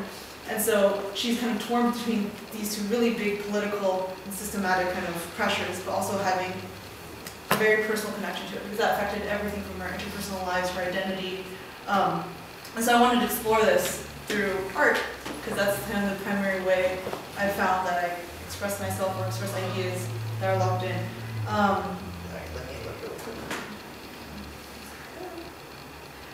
Yeah, so one thing that really interested me was not just her story of representation and misrepresentation, but also how has her story been told already. And so basically from when there's a revival of Anime Wong works, many academics have tried to tackle this issue. And at first it was very much like, at first she was like a sinner, and then all of a sudden she's a saint, and people were like, oh, she's amazing, you know, she gave so much dignity to her roles, you know, everyone was just racist. And I think it's somewhere very caught in between. She was a very calculating woman. She knew when to do what, but she also, she's not just the victim or the villain of her story. And it's just interesting to see how people have crafted it, or crafted these stories around her. So some people like to say it's like, oh, first she was American, and then she wasn't American, then she went to China, but she wasn't Chinese, and then, addition, she became Asian American. But you know, that journey really wasn't so simple because Asian American didn't exist as a term until the 60s, and she existed in the 20s. So what was it like for her to pave her own path? Something that was really hybrid, and she existed in this weird zone where, you know, there wasn't the language to talk about it, but in some ways she embodied it so much in her work already. So yeah, so kind of, this got me thinking, like, how do I want to tell her story? You know, people have written papers, there's this play already written about her that I really didn't like because I felt like it victimized her, didn't give her any agency. The last line of the play was basically, you can play any role that you want when you're dead. And so I wasn't really happy with that because she has this, like, she kind of jokes, she has a great sense of humor. She used to joke to people like, oh, on my tombstone it should write, I'm the actress who died 1,000 deaths, because she'd always have to die in her movies, either by being killed or committing suicide, because she would never have that happy ending as what she called Oriental woman at the time. So I was like, okay, so how do we tell her story? And I realized I didn't want to use kind of conventional means of storytelling, because I feel like it didn't fit her. She was an actress who did theater work, who did radio shows, who did film. It's like, how do you encompass a life that is so rich? And so I started looking beyond kind of, because my main sort of art expression is film. So I was like, okay, the obvious way would be like, let's make a short documentary about her. That has also been done, and I'm like, that, I feel is enough to encompass this kind of really complex issue. So I started looking into other ways of storytelling, ones that aren't necessarily a hero's journey, or, you know, very classic Western Hollywood cinema. And so that's how I came upon this idea of live cinema theater. So what is live cinema theater is basically having a film set. Let's see. I'm not the first person to do it, but there's, you know, everyone has, so far people have done it for very different purposes. So what it is having live cameras live on stage, filming what is being acted on stage and then projecting it live on screen. It's a very loose term. It's not an official theater term or film term yet, but there's two prominent actors, artists who have done it. One is Katie Mitchell, who used it because she liked the close-up in theater. She always talked about how in theater, like, everyone's so far away, like, how do you bring an audience more intimately into a theater while still being to see the whole structure? So that's why Katie Mitchell did it. Wong Chung did it because he felt that you can see how you can craft an image on stage. And so why I used it was kind of a combination of both. So I used it not only to recreate some of her movies, so we recreated some film scenes of hers on stage, but also because the way that I kind of approached her life was through her memories. So this is kind of this is not a linear story. It takes place after she gets really drunk one night, because Anime Wong was an alcoholic towards the end of her life. She gets drunk one night, and then she starts hallucinating about her memories, filming this movie, Daughter of the Dragon. And through filming these movies, she starts recalling the different people in her life start coming in and out, because and she kind of questions whether or not her life is going to end up like her movies. You know, there's a lot of parallels that you can draw between her life and her movies, and how they, but also exploring how they diverge. And so I can show you a few clips of.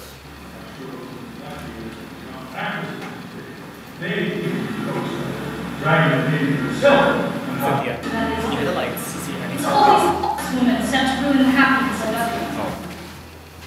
Yeah. Another unique thing about live cinema theater you find is that you can show the audience something that they can't really see on stage. So just by positioning the camera differently, like here you can't see the front of her face, but with the camera, the audience can simultaneously experience this part of the stage while also seeing the face of the older anime wall. Oh, sorry, I should have prefaced. So also kind of the structure I looked at was having an older anime Wong view her past life.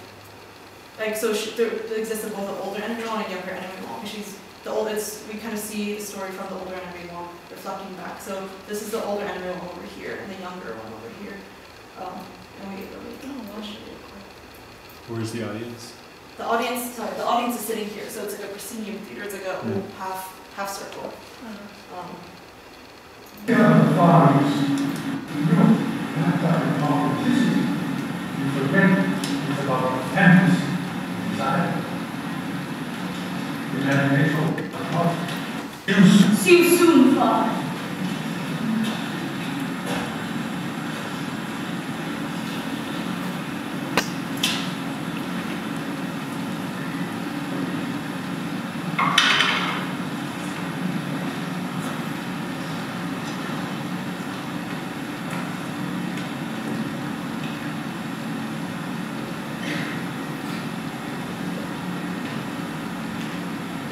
this is kind of in her memory space, her viewing herself as young, when she was younger.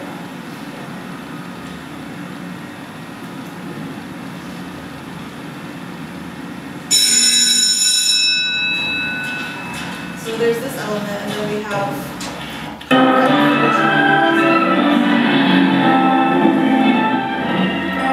archive footage from the actual movie.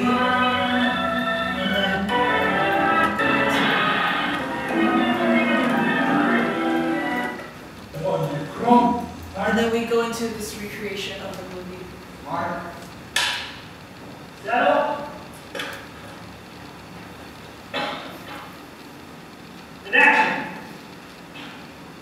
Great spirits beyond, I come to you, crawling in the dust.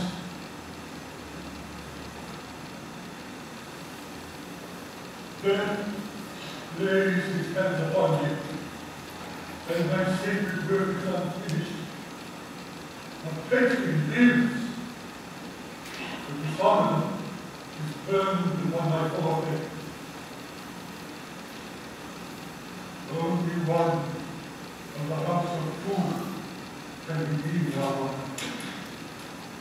The blood is mine. The hate is mine. The vengeance shall be mine. My flower is gone. The knife was thinner in the petal. So this could go on for a long time. So kind of how this project started, interestingly, I think one thing that I learned with Synaptics and so many of these things is like, letting ideas in. There's this book written by Rebecca Solnit called The Field Guide to Getting Lost. And there's a quote in there that I love. It says, "Leave the door open for the unknown, the door into the dark. That's where the most important things come from, where you yourself came from and where you will go." And so, bizarrely, kind of, the idea for this project came in a dream. I was first learning about Anime Wong in high school. And one night I just was dreaming and I just saw, which, spoiler alert, I guess for people who haven't seen it, there's a final scene of this play where after younger Anime Wong has died in this movie, we recreated the death scene and she dies, and her Asian lover kind of are laying on the ground dead. The entire cast and crew, who are mostly white, leaves the stage. And kind of in all her movies, the ending is she dies, and then the white couple ends up together happily ever after. And the thing is, the older Anime Wong comes in, and she gives a funeral rites to the dead younger Anime Wong. And so that's what came to me in my dream. And it sounds so bizarre, but it's, I think it's the idea of like leaving the door open. Like, I don't know who's speaking to me, maybe Anime Wong, I don't know.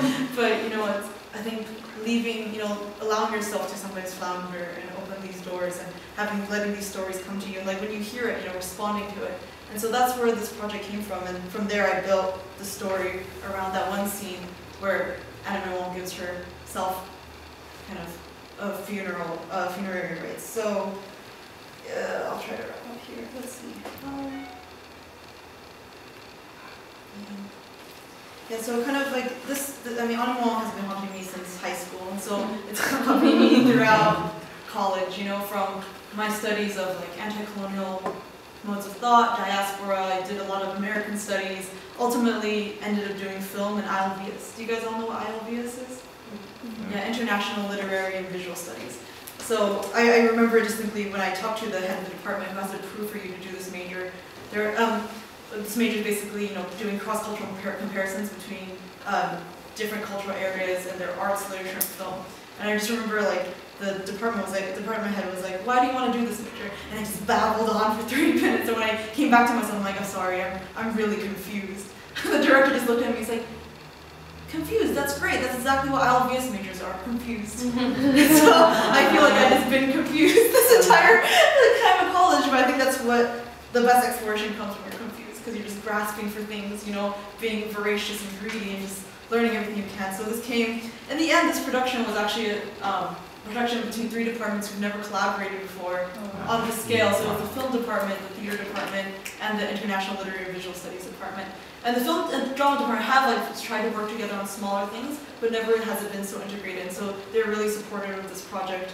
And I think it's just like this project to me kind of really was a lot of the things that I loved about Synaptics, which was this interdisciplinary aspect, where like all of us come from different backgrounds, and we talk about it, and we create things, and there's some sort of synergy that just happens. And I feel like this moment, like this project, I mean, they weren't that different as I would say most of performance, or I feel like why haven't they actually collaborated earlier on, because they're all in the arts, but you know, I think it created this interdisciplinary thing that wasn't really here at that point, and it was only possible because of all these amazing, like 30-something people worked on this project to make it happen. We had people from Boston, actors from Boston, people locally, not just the Tufts community, which is beautiful. Yeah, I guess I kind of want to wrap this up just saying about, you know, like I think what everyone said before, you know, being bold and being willing to think outside the box and connecting dots that might not seem as obvious. And I think this kind of project really helped me realize that. And also just like the people that you meet here are so important. They support you through so much. Like I had so much anxiety going to this, much self-doubt. I started taking lorazepam. For those who don't know, it's like anxiety meds. I called her Laura. I'm like, no, I'm nervous. Laura keeps me calm. And so, you know, I mean, whether it's like things that you just, there's so much support and love here, and people are really interested in, you know, bold ideas. So, you know, keep, you know, don't burn the bridges, like Kieran said, you know, keep those people close, and they are the ones who like give life to these things. I mean, the show, I mean, stories, on the note of stories, like I think sometimes, you know, you tell stories for yourself and everything, but at the same time, the story wouldn't be much without an audience. And so much of the show is also made because people wanted to hear these stories. I don't know where I'm going with this, but I guess, let me see.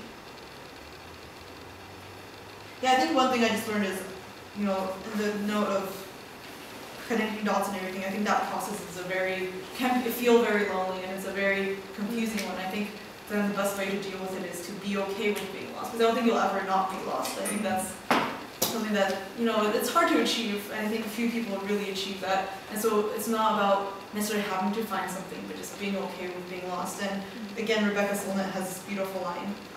It's, to be lost is to be fully present. And to be fully present is to be capable of being an uncertainty and mystery. And one does not get lost but loses oneself, with the implication that it is a conscious choice, a chosen surrender. And so I just want to thank like people here in Synaptics and for just like making me feel like it's okay to be lost, and also all of us being reveled and being lost together. And so yeah, as like I said, everyone talked about futures. My future is very unclear right now.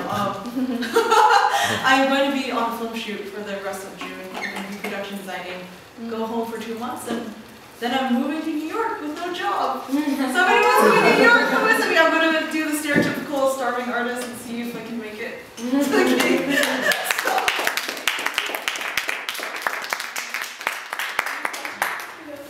It's more of a statement. I got to see this be performed live.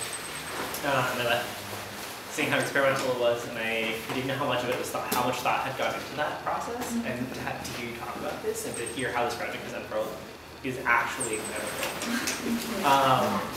The fact that she like, I do think that Anna Manuel like was in your dreams, that she like spoke to you. And that spiritual moment, I'm like, yeah, we were constantly destined to have to tell the story. That's one thing. But also, I think that you're reading your author's note also about how you chose to tell the story is also powerful. So the quote by Viola Davis in her own interview was about choosing to exhume, rather than having to create new stories, tell stories of the people who never got to live out their dreams. And I think you've done an incredible job at doing that. It's an incredible piece, and you should be very proud. Yeah, actually, just to give Viola Davis credit, like this quote is beautiful. If you guys didn't watch the Oscars, you should go just watch Viola Davis' acceptance speech. She got an Oscar for that speech in itself. It's this, you know, there's one place that all the people with the greatest potential are gathered, and that's the graveyard. People ask me all the time, what kind of stories do you want to tell, Viola?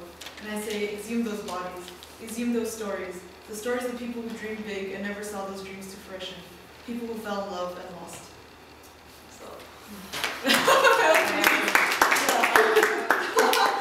Yeah, I mean, this also, I'll be editing this, and the recording will come out in a month or so if people want to see it. So yeah.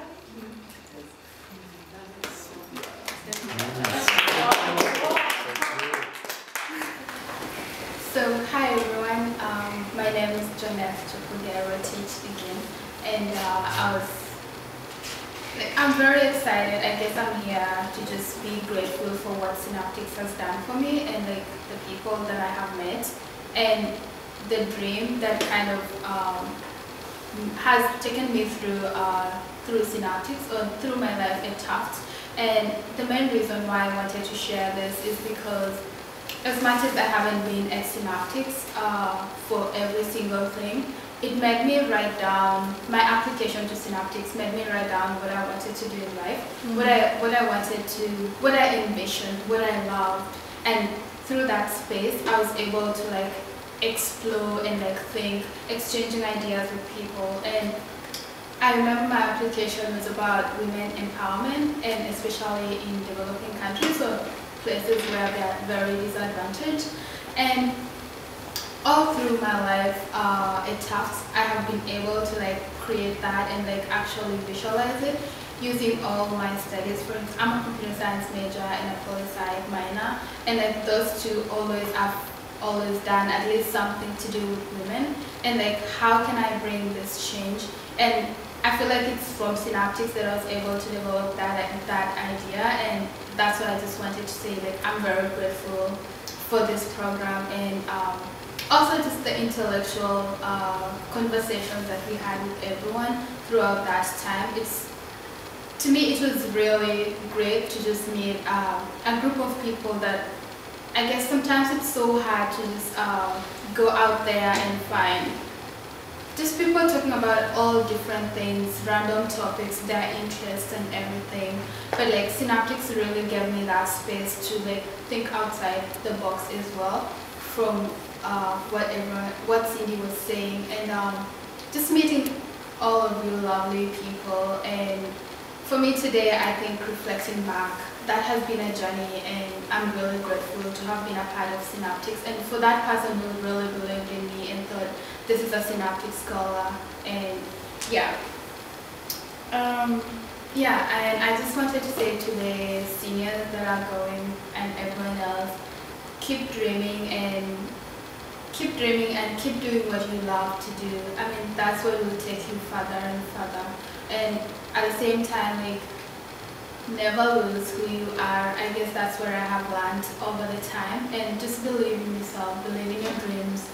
And with that, you're gonna go further and further. And I want to applaud everyone for doing all the great things that you've done, from TEDx to QN, doing all of those group meetings, to, I don't know, everything. I'm sure to your project, the psychology. I remember you talking about it. I'm sure it was fun. I can't remember what to Zobia, all the great work that you're doing with ComSci and everything.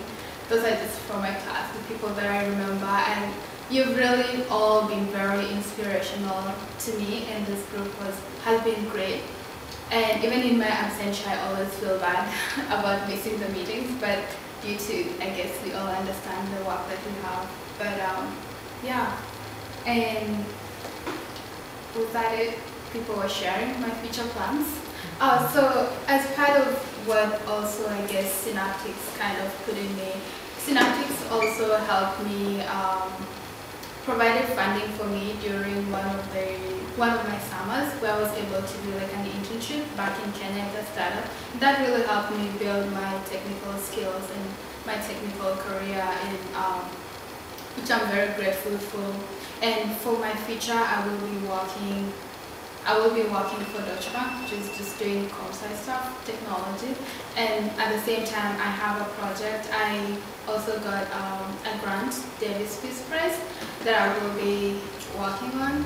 I will be doing women empowerment projects. So it's a combination of technology, education, women empowerment, and like also bringing together the aspect of Islam and peace into the project. And so I will be going to Nigeria for 1 month in June to work on the project. And what I will be doing is designing and actually looking into ways in which technology can be used to improve the curriculum for a rural school.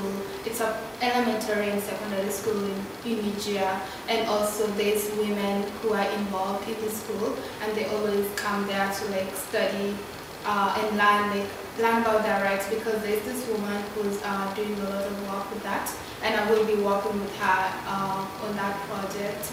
And so like bringing just my technical aspect, my women empowerment project as well. I was really happy, and I was sharing it with Kay, and I was like, yeah, I'm really happy. This is what I wrote in Synaptics, my Synaptics application, and right now somehow it's now like actually coming to life, and I'm very excited for that opportunity. So yeah, that's what I will be doing. So working on designing and creating technology, a computer center. So designing a computer center for this women's and elementary school and secondary school education, and seeing ways in which to integrate with the curriculum. And yeah, and doing other things. I will also be working on my startup, so it's just that's just part-time. But yeah. Yeah, it's been great. And congratulations to everyone. I'm really proud of you, all of you guys. I hope to see you sometime, for sure. And on Facebook or wherever. Let's keep in touch. I know you're all gonna go places. Pass my great regards to what's his name now? The founder of Agile. Oh, Sherman. Sherman, yeah. And everyone else that is in the department, and yeah, thank you so much. Yeah.